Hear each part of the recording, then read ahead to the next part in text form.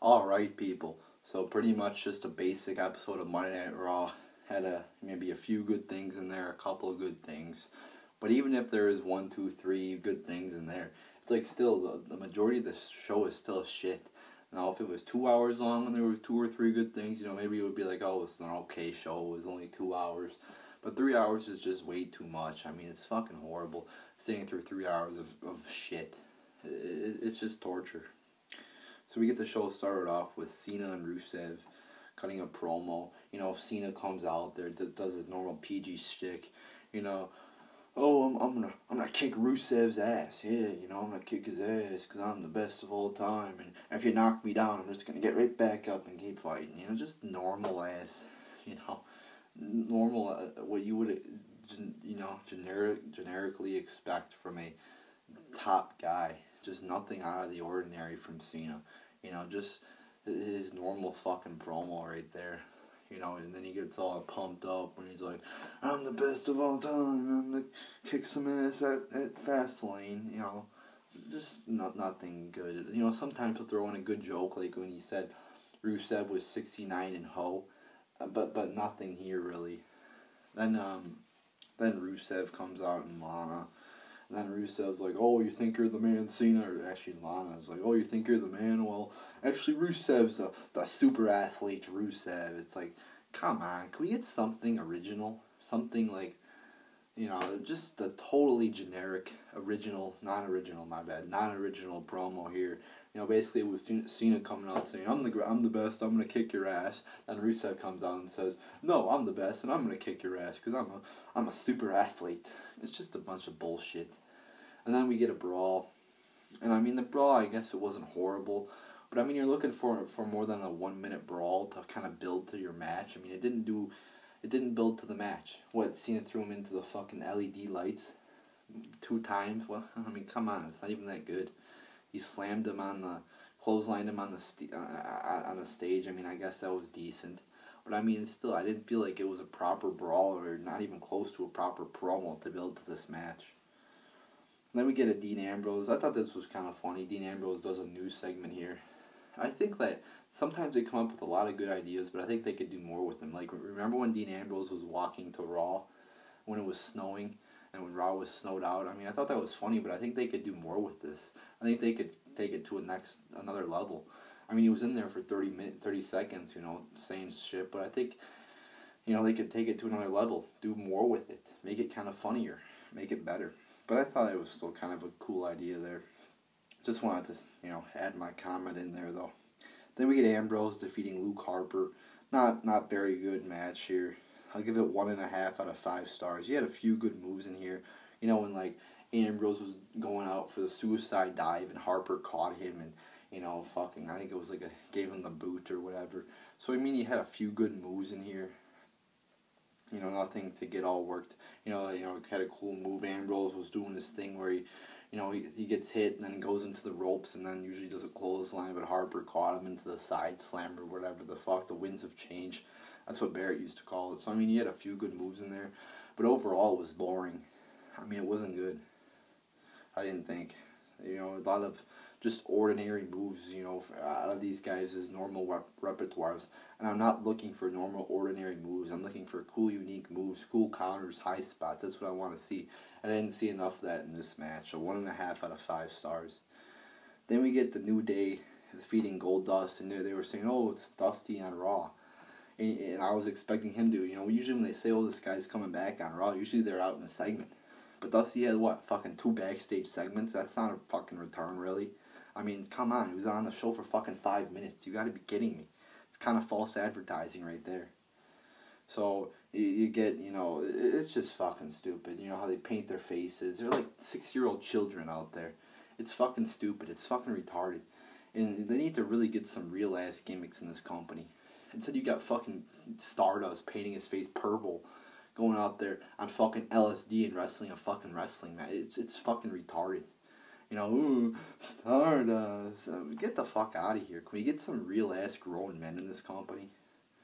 So then we get the New Day defeating Goldust and Stardust. And actually I thought the wrestling was not bad. I thought it was kind of some good wrestling in there. And I thought it was kind of cool how Cody finally fucking turned on Goldust, a proper heel turn, a proper turn, whatever. So I will give this 3.5 out of 5 stars. I mean, for what it wasn't bad. So, Cody turns finally good. Hopefully he could. I was hoping, maybe he could snap out of this fucking Stardust thing and actually become a real man. But nope, he's still Stardust.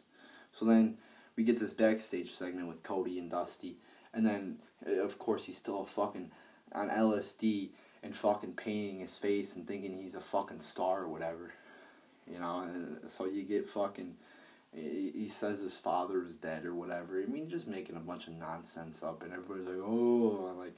I'm like, come on, he's a fucking child. It means nothing. It's confusing to me. One time, one moment he's fucking blowing fucking stars out of his hand, plastic stars. Another moment he's saying his father is dead. I don't know what's going on here. It's kind of confusing to me, and I don't like it. It's weird, and not weird in a good way. It's fucking childish and stupid, I think. I mean, I kind of thought it was a decent moment, I guess, when he said his father was dead, but I mean, I just don't get it that much. Then we get Reigns defeating Kane in a fucking boring-ass match. I mean, what do you expect? You got a washed-up fucking 40-some-year-old in there who should have retired. Then you got a fucking 20-some-year-old Roman Reigns, or however old he is, who fucking can't even do more than 5 moves a match. A boring fucking match. So I'll give it a half star out of 5. It was actually better than I expected, though, because I expected it to be 0 stars. So I guess you could say it exceeded expectations, but... still, it was a shitty fucking match. Then I guess, I missed this segment a little bit, but I kind of saw the tail end of it. Paige gets her gear stolen. And again, it's like child's play right here. First they do the spray tan, and it's like, that's the most embarrassing moment in Paige's life. You've got to be fucking joking, right?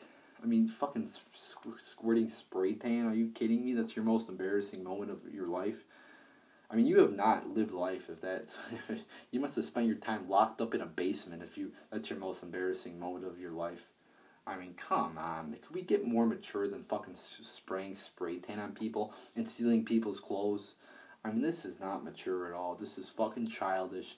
My fucking... people I know who are fucking 8 and 9 years old wouldn't do this shit because they know it's not even funny or embarrassing at all. It's just stupid-ass retard garbage. So then Paige comes out in a fucking rosebud outfit or whatever and defeats Summer Rae. There was actually some decent wrestling in here, but I didn't feel like it was that good because, let's face it, it's a fucking divas match between a fucking jobber, Summer Rae, and Paige. And then they cut a 1-minute promo after the match. It's like this is a build to your fucking divas title match, and they wonder why we don't like the divas division and don't take it seriously. This is why. It's because you do a 1-minute promo to build to your match. It's fucking bullshit. So I give this 1.5 out of 5 stars. Then we get Rollins and Ziggler coming out to cut a promo, which was a better fucking build to their match right here on Raw. It was 10 times better than any other of the builds on this show. Maybe other than the fucking Reigns and Bryan. That was kind of decent. But I still even thought this one was better than Reigns and Bryan. I mean, it was a good promo, They said the word douche. They were going back and forth. I thought it was good. So then we get the match. I thought the match was decent. I'll give it 2.75 out of 5 stars. It started picking up at the end. Then fucking Rowan and Ryback come out, the 2 fucking jobbers, whatever, who aren't that good, who I don't like. I was hoping they would just kind of finish this match off without a DQ, but no, of course, we have to get a fucking DQ, of course. Can't have a clean finish on this fucking show.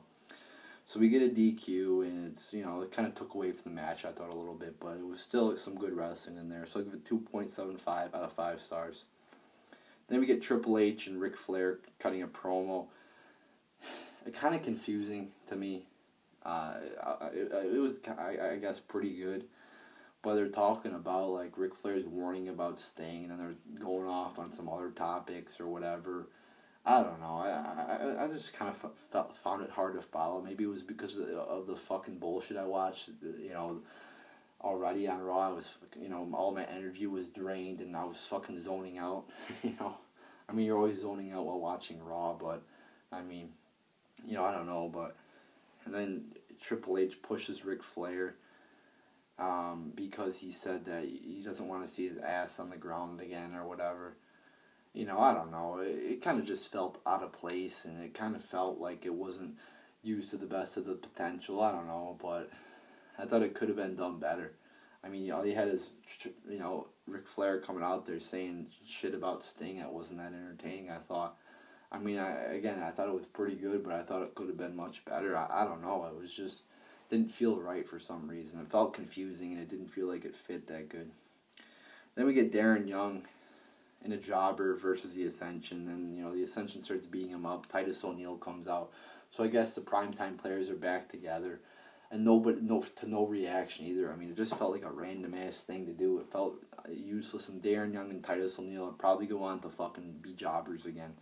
I mean, this is fucking pretty much useless because they're not going to go anywhere, probably. So, I mean, I thought this wasn't that good. Just kind of pointless in my opinion. Then the Usos defeat Tyson and Natalya. The wrestling wasn't that bad, but I'm not happy because Cesaro and Tyson Kidd, or actually Tyson Kidd and Natalya lost. But I mean, as I said, the wrestling wasn't that horrible. I forgot to give this match a rating in my notes, so I guess I will put it in right now. I don't know, 2.5, I guess. I don't fucking even remember. There you go, people. And if you're following along there, 2.5 out of 5 stars. Nothing that good. I mean, again, you want to build to the fucking match at the fucking Fastlane pay-per-view, right? But let's have a mixed divas match, a mixed tag match. I mean, really? Can we get something better than this? Maybe a promo, since you haven't had one between the two teams yet. And they've been wrestling every fucking week for the past, month. Maybe we could get something unique, like a promo. But no. Then we get the Big Show defeating Daniel Bryan by disqualification. And what a fucking horrible fucking match this was. I mean, this is up there with the Big Show versus Orton at Survivor Series 2013. Just a fucking terrible ass match. I mean, you got the Big Show in there, and Daniel Bryan. And they're doing submissions that are like 2 or 3 minutes long. And it's like, come on, guys. Pick up the pace. This isn't fucking supposed to put us to sleep, is it? Or are you trying to put us to sleep? I didn't get a lot of sleep last night, but I'm not looking to fall asleep during the show, right? WWE, it's just fucking horrible. Why is the Big Show in the main event? He's a fucking big fat ass, 450 fucking pounds, 40-some years old. Why is he in the main event? Don't you want younger talent? Don't you want to promote younger talent like Ambrose, Wyatt, Ziggler, Cesaro? I could go on and on. But no, let's put fucking Big Show and Kane in the main events. Yeah, great idea. Great fucking idea. It just makes no sense. It's illogical to have Big Show even still in the company in a prominent part of Monday Night Raw. And then we get a little brawl there at the end. I mean, it wasn't horrible, but it was kind of stupid as well. I mean, all you had was them fucking kicking each other, rolling around on each other, punching, and, running around the ring a little bit. I mean, was there a few decent spots in the brawl? I mean, yeah, I guess so. But I thought it could have been much better. I thought it could have been, a lot of, maybe some hardcore. Brian used a chair like twice or whatever. I thought it could have been a better brawl, though. I mean, this is your fucking main event. Or at least one of the biggest matches on the card. Have some, a kick-ass fucking brawl where some cool high spots and cool extreme moments. But no, it's just kind of a typical brawl, just an all-right brawl. And by the way, that match beforehand fucking sucked, too. I already said that, but it's just, you want to go off Raw, end Raw with a bang.